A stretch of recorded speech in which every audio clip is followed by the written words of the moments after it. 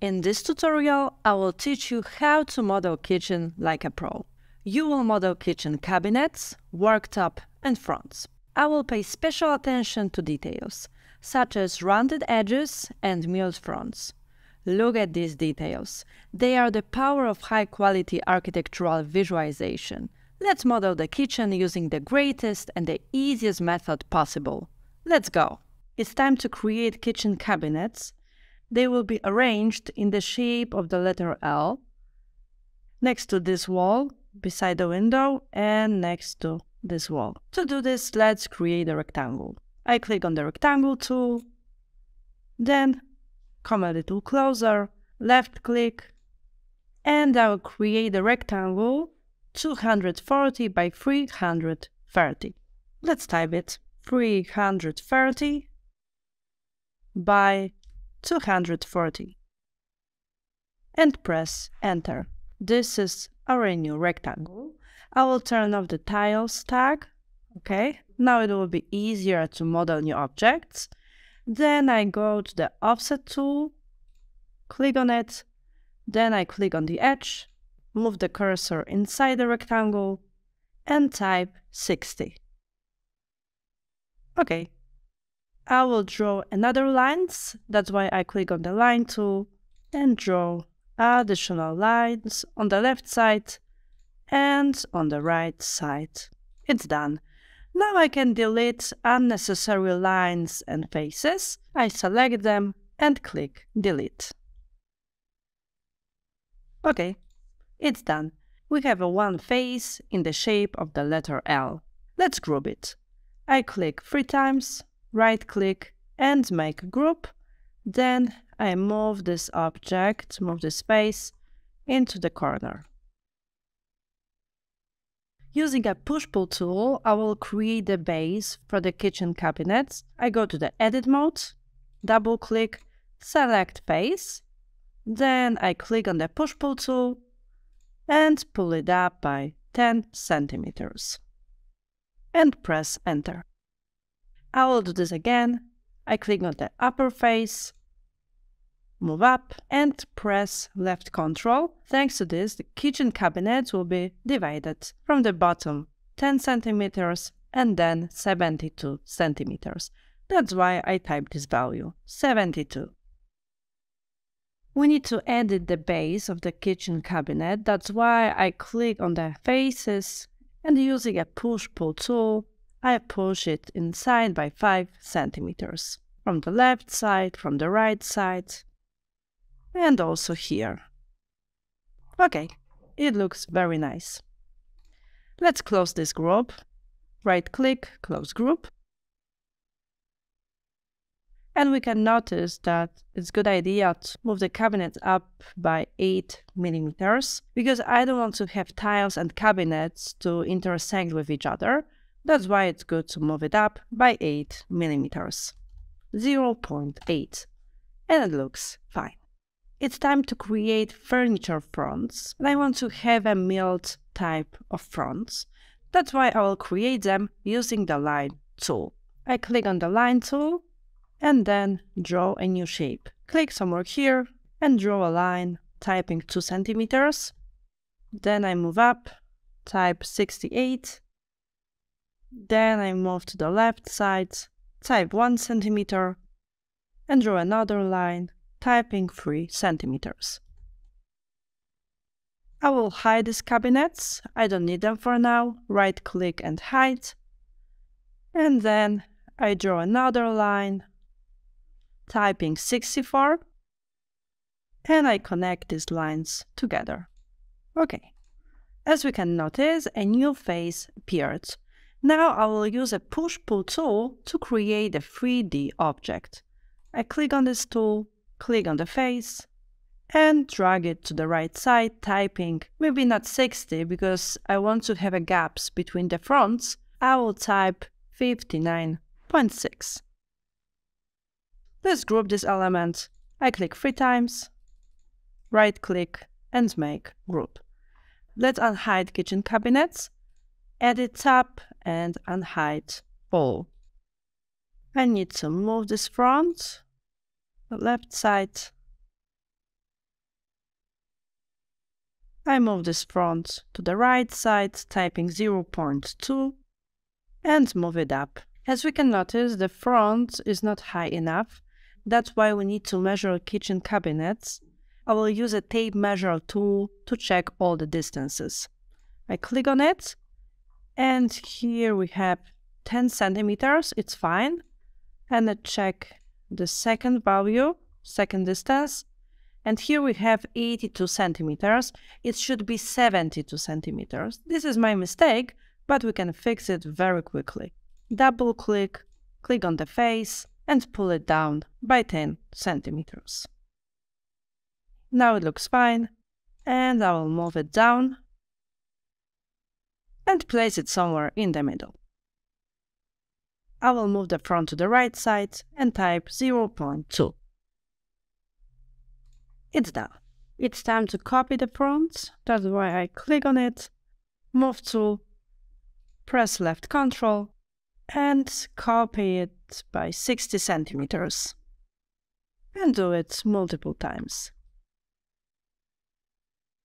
I will copy this front again to the right side and then rotate it by 90 degrees. I will move this front to the right side. Let's check the distance of the front from the bottom. It's 2 centimeters, and I will do the same on the right side. And copy it to the left side.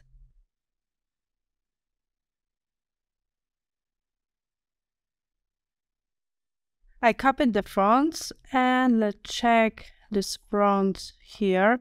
As we can see, we need to adjust them because they intersect with each other. I right-click on the cabinet and hide it. And now I can adjust it. That's why I double-click on the front, click on the face, and using a push-pull tool, I will change its position. And the same here. Double-click and push-pull tool. It's done. Now it looks fine. I close this group, edit and unhide all.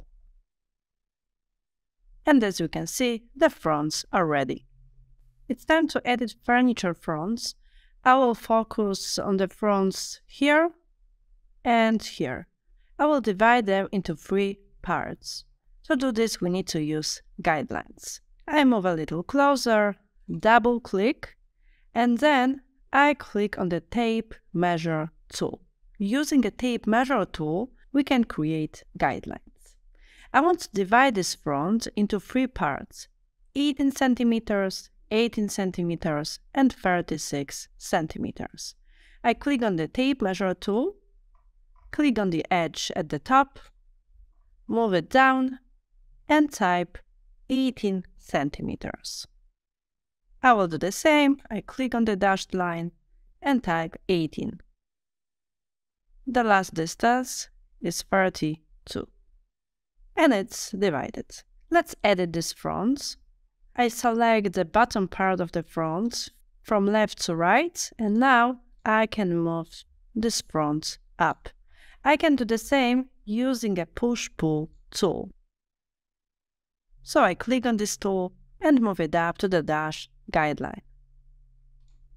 And this is our front. Let's copy it. I click on it, move tool, and move it down, pressing left Ctrl. I want to have a gap between the fronts. That's why I type in 80.4. Okay, and do the same again. Press left Ctrl and copy it by 80.4. Okay, let's edit this front using a push-pull tool. I select the face and adjust it to this front on the right side. Okay, as we can see, everything looks fine. I will delete these unnecessary guidelines. I click on the Edit tab and delete guides. Okay, Let's delete this front on the right side. I press delete and select these fronts. Move them to the right side, press left Ctrl and type 120. And as we can see, these fronts are divided into 3 parts. It looks much more interesting. It's time to create a worktop.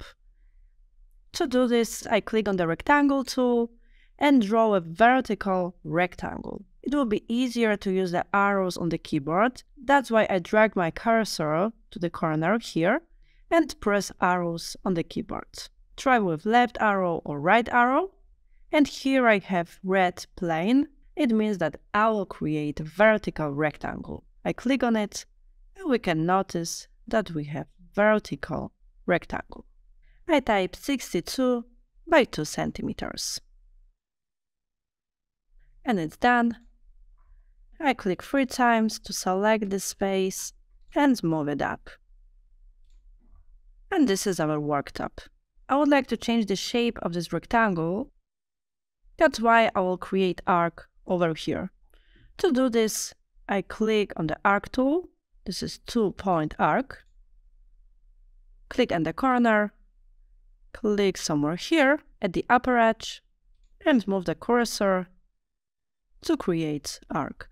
I can click on this line and change in the Entity Info tab the number of segments from 12, for example, to 20.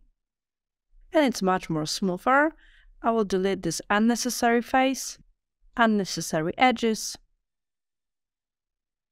and this is our shape. We can create a 3D shape using a push-pull tool, but it cannot be that easy because here we have an L shape and it will create some difficulties. That's why we will use a new tool called Follow Me. To do this, I need to create additional line. So I click on the line tool and draw additional lines over here and here. And now I can use a Follow Me tool. To do this, I click on the Follow Me tool, then on the created face, and drag this face along the line which I have just created. I need to do this precisely because, as you can see, it's not that easy. Okay, it looks fine.